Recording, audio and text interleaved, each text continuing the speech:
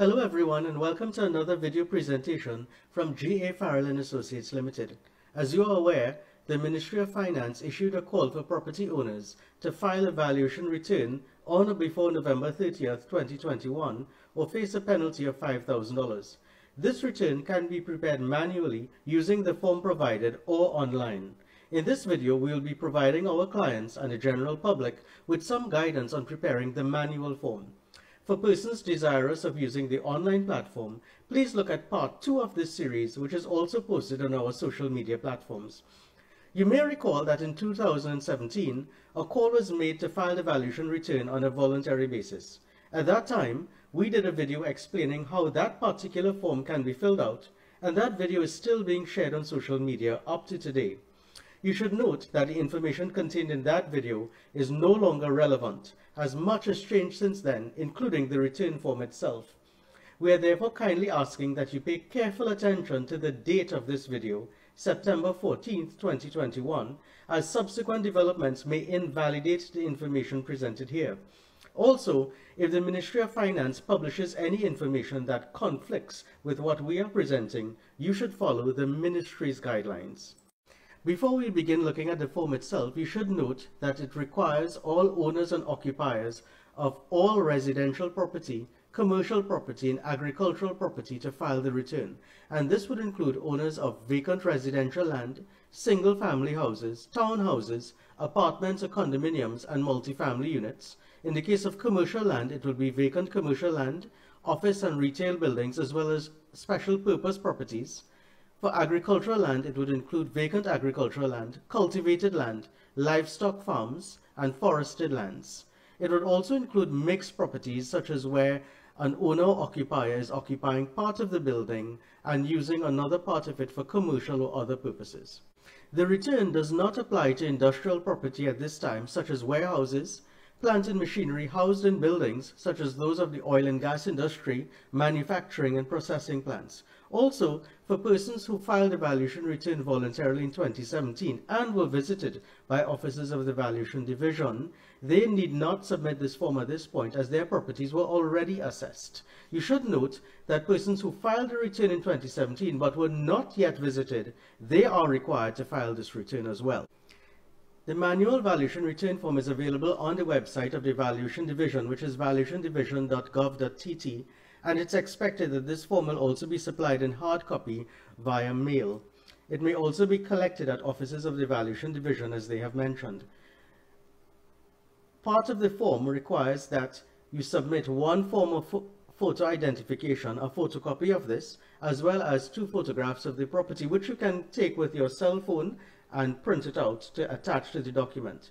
If you have the title documents such as the deed, the cadastral survey plan, a lease agreement, building plans, or a WASA bill, those may also be submitted, but these are not necessary for the return to be considered complete. We do, however, recommend that if you have such information, that you provide it along with your return. The first set of information that is required is that of the owner, the owner's name, as well as the address of the owner.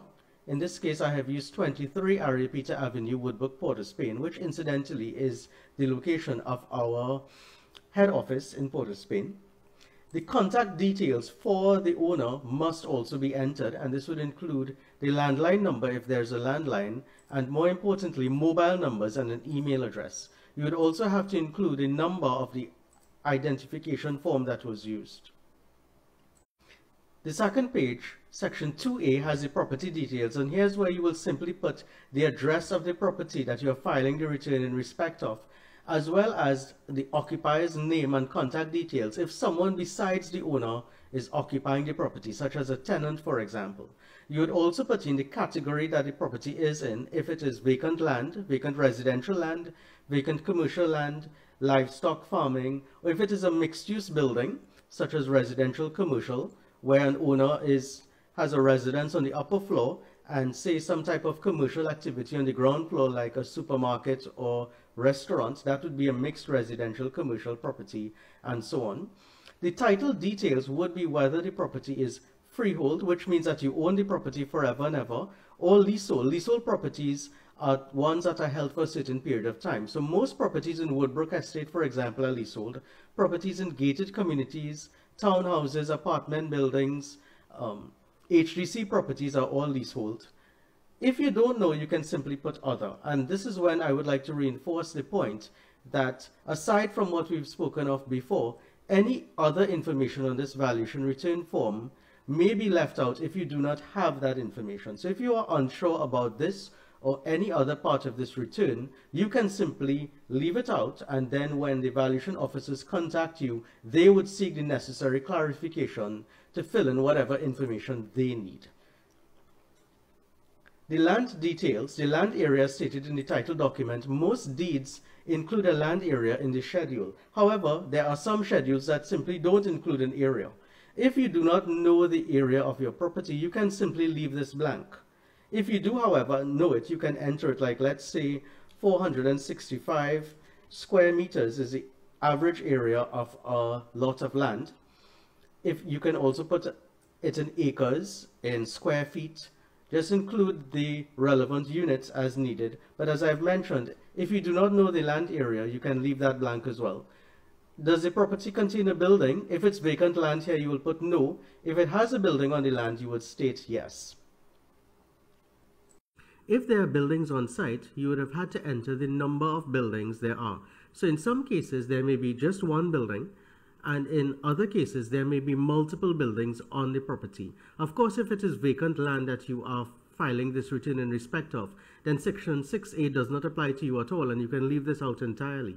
So if there are multiple buildings, such as in a case of family land where different siblings have their own houses on the same parcel of land, you will have to print as many copies of this page as you would need, one for each building. The building completion date is an average time when the building was finished construction. So let's say this was done in 2014. Of course, this could be a guess if you're not entirely sure. The average residential property either has 1 or 2 floors, so you can enter that here. And they're also asking that you provide the area of each floor if you already have this information. So if you have this information from, say, your building plans or from a report done by G.A. Farrell and Associates, which may have separated these figures, or from any other source, you can enter it here if you already have that information. If you do not, you can simply leave this out entirely. There's no need for you to measure your property or to go get someone to do this, as this is the job of the valuation division. Their assessment officers will be doing an inspection, and so they will compute the area based on their own measurements anyway. So you only need to enter this information if you already have it. If you're using part of the building for commercial activities, such as a supermarket or a restaurant, and as part of the structure, you can select yes here. If it's a fully residential property, you can simply put no. If you have tenants in the building, you can state the number of tenants, right? And of course, select yes here and put the information for each tenant in the schedule. Okay. Under building details, you can, if you are familiar with these terms, enter the type of flooring and ceiling finishes, such as ceramic tile floors and a PVC ceiling. If you don't know what this is, again, you can leave it out, as with most anything in this form. Building defects are things like cracked walls, ceiling damage due to water, termite infestation, and stuff like that. And so you can put that in here if it applies. Section 6D speaks to the accommodation in each floor. So here you would put, if you have 1 bedroom on the ground floor, you would enter 1 here. 1 bathroom on the ground floor, you would enter it here. If you have 3 bedrooms on the upper floor, 1 of which is a master bedroom, you would put that 1 master bedroom here, which is a bedroom with a bathroom attached, and the other 2 as bedrooms only here, as well as any other accommodation such as a living room, a garage, laundry room, etc. And whatever else is not applicable, you can simply leave that blank. Sundries to the building would include air conditioning. Most properties would not have central air conditioning, as that is more common in commercial type property. But if you have split air conditioning units, you can include that here, or a window unit. Swimming pools, whether they are in-ground or surface, may also be included here. And of course, if this does not apply to you, you can simply leave that out. Directions to the property from the closest main road is simple narrative description of where the property is located. So let's say this property is on the corner of Ariapita Avenue and Gattaca Street in Woodbrook, right? You can also be more precise to say that it's on the eastern side, or the western side rather, of the corner of Aripita Avenue and Gattaca Street. This is the same directions that you would give anybody who is trying to find your property. Section 7 is for commercial buildings, and here's, just as the residential page, you will put in the relevant details associated with your commercial property, the date of completion, the area of each floor, any tenants, and so on.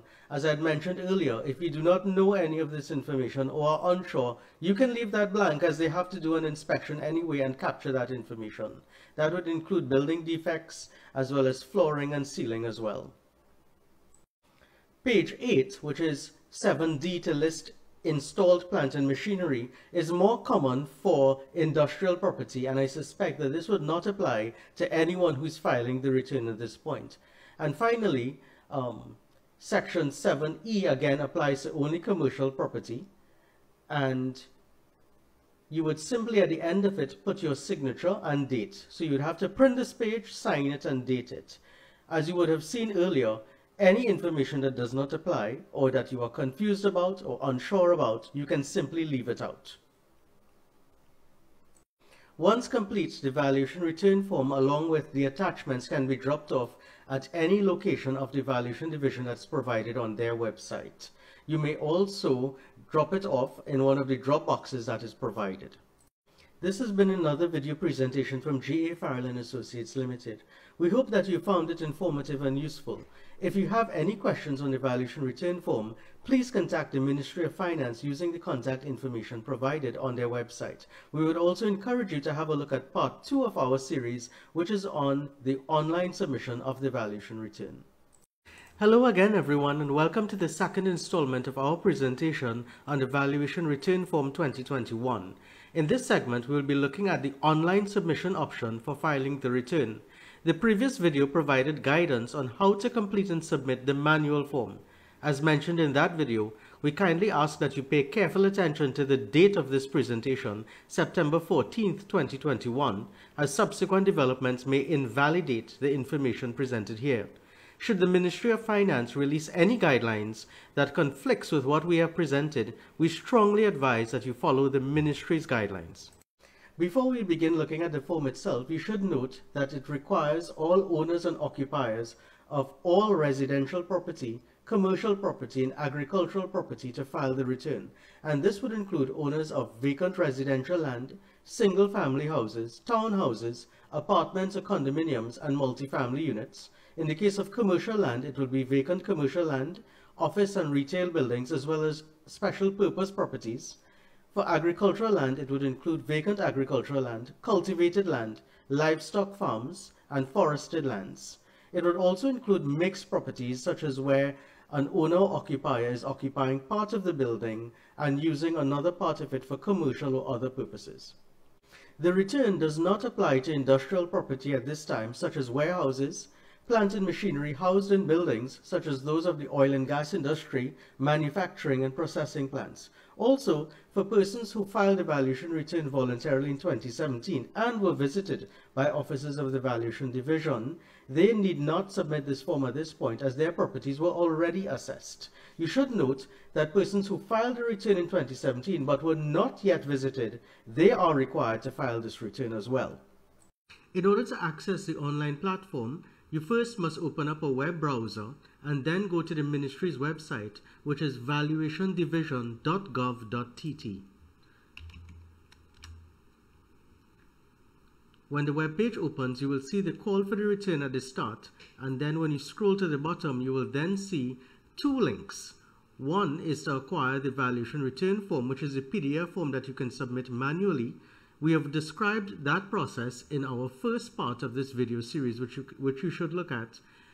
And on the left-hand side, you will see a red button that says Online Return Portal. So when you click on that button, it will then open up a login page, and you would have to register an account by including your email address as well as a password. A link will then be sent to your email, which you would need to click on to verify the account before you log in. After registering, you can then put in your login credentials and click on Login. This then opens up the portal, in which case to start a return, you then have to click on this red button here that says Start New Return. When the form opens up, the first thing that comes up is a list of required documentation. As we mentioned earlier, the only things that are required for this would be a scan of your ID as well as 2 views of the property, a front view and a side view. These photographs can be taken with your cell phone and stored in a convenient location on your computer for easy upload. If you have other documents such as your title document like your deed or RPO certificate of title, your cadastral survey plan, your WASA bill and so on, you may upload those as well. However, they are not necessary to complete the return. You can then click on Next to move to the next page. The next page that comes up would be the property details, and this is where you are entering information on the property to be assessed. So this is simply the address of the property. So say you have a house number, and this is number 51 Harris Street in San Fernando. The municipal corporation here, of course, will be San Fernando City Corp. Any field that you see that has an asterisk, a red asterisk on it, will be a required field, and you must enter something there in order to continue with this return. So as you would see, apartment number and building number does not have an asterisk next to it, so you do not need to enter it here as those things may not apply. Going down, it would be important for you to enter the type of property that this is. So if it is residential vacant land, you'll click on this one, or commercial offices, or forested agricultural lands and so on. So in this example, I'm going to select single family dwelling, assuming that most people filing this return would be a residential property. The ownership details is a necessary field, but again, if you don't understand what these terms freehold and leasehold means, you can simply put other, and then when they obtain a copy of the title documents, they will figure it out themselves. There's a description here that you see freehold is land held in fee simple without a time limit. That, of course, is technical language that not everyone may understand. So if you do not understand what freehold and leasehold means, you can simply put other. Was the property purchased within the last 3 years? If it was, and you are stating yes, you would have to include the purchase price. If not, you can simply select no, and that doesn't come up at all. The type of title document that you may have can be a deed or certificate of title if the property is registered under the Real Property Ordinance. If you do not know what this means, you can simply put a deed or simply leave this out as this is not a required field. The land area is the area as stated in the title document in square meters. So some title documents like the deed will have a schedule, and the schedule usually has the land area, although sometimes it does not. So if you know the land area of your property, you can include it here, and remember it must be in square meters. So let's say this property is 465 square meters, you can enter that here. If you do not know what the land area is, because of the fact that this is a required field, you can simply enter 1 as the land area, right? It is obvious that your property will not be 1 square meter, so the valuation division will have to do further investigations into the title or take measurements or whatever they need to do to get the information that they need. The directions of the property would be what you would simply tell anyone who is trying to locate your property. So in this case, I put the property is in 9th house on the right-hand side of Harris Street when entering from Rushwood Street. So whatever description you usually tell someone when they're trying to find your property, that's what you would type here. If you are very tech savvy and very familiar with mapping and that sort of thing, and you want to include the Google coordinates or Waze location, that would also be good to put in here. But a narrative description like this is adequate. And then you simply click on Save and Continue, and it will go on to the next page. The next page that comes up would be the contact details for the persons who own or occupy the property. So if the property is owned and occupied by the same person, this first question will be no. It's only if it's occupied by someone other than the owner, such as a relative or a tenant, you would put yes. And here's where we put the number of owners or occupiers. So let's say there was 1 owner. I would put 1 here and select Add And here's where I'll put the contact details for that one person who owns the property. So I select add new, and I would indicate that this person is an owner, and their first name is, let's say, John, and surname is Doe. And if it's a company that owns it, you can put in the company name here. If not, you can simply leave this blank if it's an individual owner. Okay, so I would leave this blank because this is a private property owner. Okay, and the mailing address of that person is what you will have to enter here. So of course, if this person is occupying the same property that is being assessed, you will put the same address that we had before. So I'm going to put here again 51 Parish Street in San Fernando.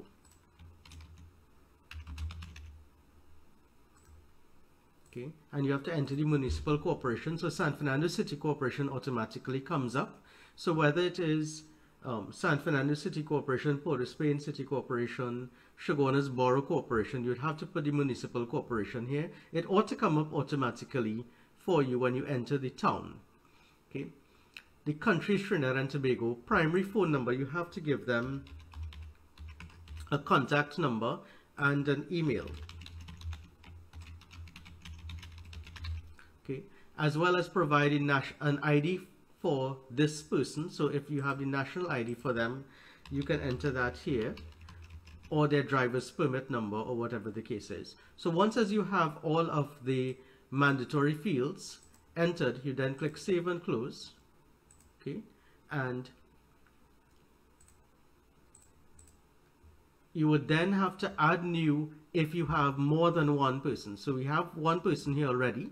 So I can go back to the valuation return form, and as I indicated that there was just one owner, I've already provided the details for that one owner, and so this page is now complete. So if you had two persons listed here and you only provided information for one of them, it will say it's incomplete. So you have to add the information for all the persons you've put. So if you put 4 persons, you have to add the contact details for those 4 persons. And so then we click save and continue to progress to the next page. Next would be information on the buildings, if there are any on site. If you're filing this return in respect of vacant land, you can simply put no to this question and move on. If there are buildings on site, select yes and enter the number of buildings there are. So in this case, I'm going to say there is one building, and then you click on add to add new details of that building. So I select add new here, and I would say that it is a residential structure because that's the example that I'm following along with. You have to name the building. I'm going to put main house as this is just one building. Of course, if you had multiple buildings, you need to distinguish them, like front building, back building, building A, and so on and so forth. Give an estimate of when construction was completed, and if you don't know this, you can just guess it. 10 years. If it's being used for commercial activity, you select yes. If not, you put no.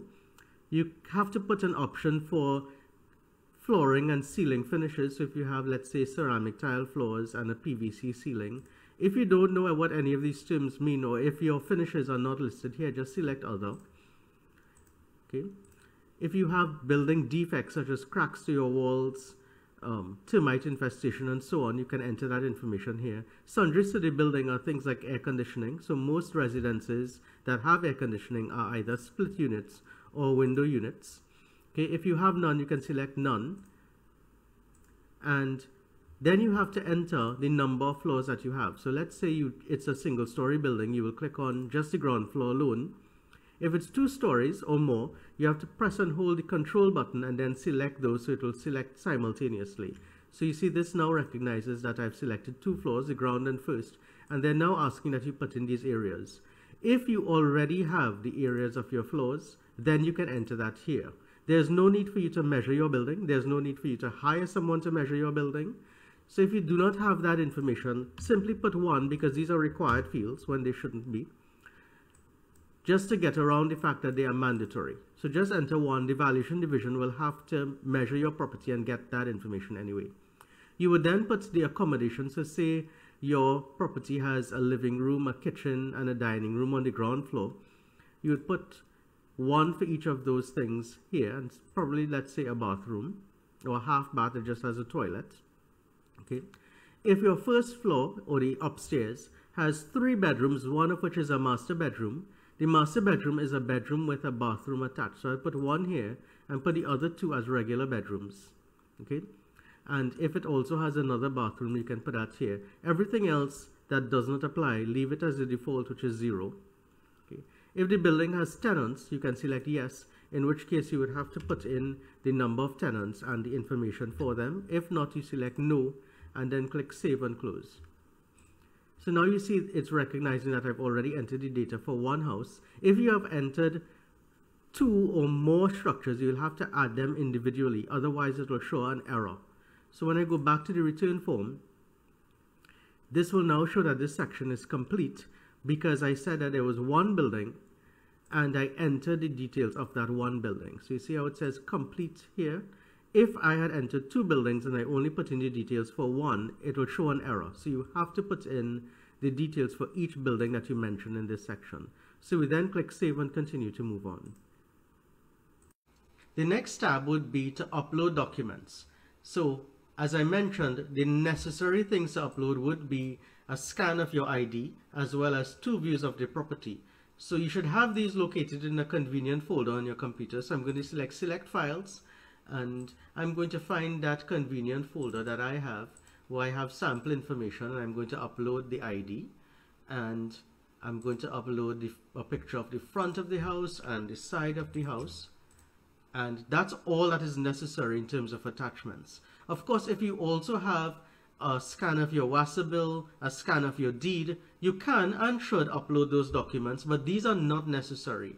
So if you do not have a survey plan, a cadastral survey plan, there is no need for you to go find that now. There's no need for you to go and get a surveyor to do a cadastral for you. If you don't have building plans, there's no need for you to get that now. All of this information is optional information if you have those documents. Right? The only thing that's needed is the 2 photos of the house and a scan of your ID, and then we click on Next. The final thing would be to actually submit the form, and you have to select I declare, in which case you are attesting to the fact that the information that you've provided is as accurate as possible to the best of your knowledge, and then click Submit Return. When you click on Submit Return, an email will then be sent to the email address that you provided, indicating that the return was received, and you will be given a reference number. You should keep that email or print it out, and that will be your evidence that you've submitted the information. And the Valuation Division will then get in touch with you in a couple of days to ask any questions they may have or to arrange an inspection of the property and so on. So once you've done that, you have completed this process.